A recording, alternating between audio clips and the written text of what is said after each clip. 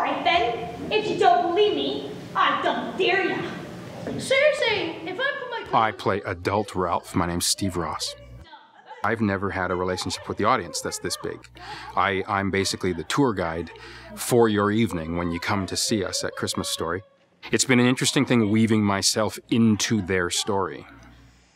This was getting serious. A double dog dare. There was nothing left but a triple dare ya. And finally, the coup de grace of all dares, the sinister triple dog dare. I triple dog dare ya. Huh. Schwartz created a slight breach of etiquette, skipping the triple dare and going right for the throat. All right, all right. Flick's spine stiffened. His lips curled in a defiant sneer. His tongue went into docking mode and he moved toward consummation. This is not... That is it! Jeepers, it really worked. Preparing for school during an Indiana winter was like getting ready for extended deep sea diving.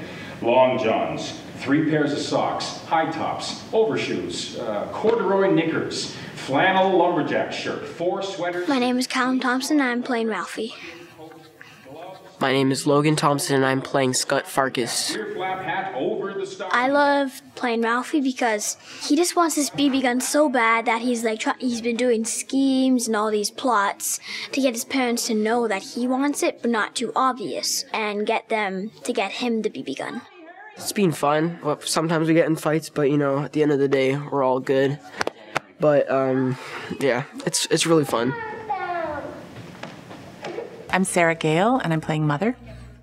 I'm Matthew Oliver, and I'm playing the old man. The kids are great. I mean, it's amazing that they that they have the concentration to focus for as long as they do. I certainly wouldn't have had that when I was that age. Absolutely, and I have kids myself, and I after the first week of rehearsals, I was really thinking, my kids could never do what they did. They're amazing. They'd never be able to sit quietly and listen. And I was really, really impressed. Yeah, it's great. Yeah. They're incredible. Jocks of humanity disguised as quilted bowling balls with feet, toiling painfully over the tundra, waddling under the weight of frost-covered clothing, moving onward, ever onward to Warren G. Harding School.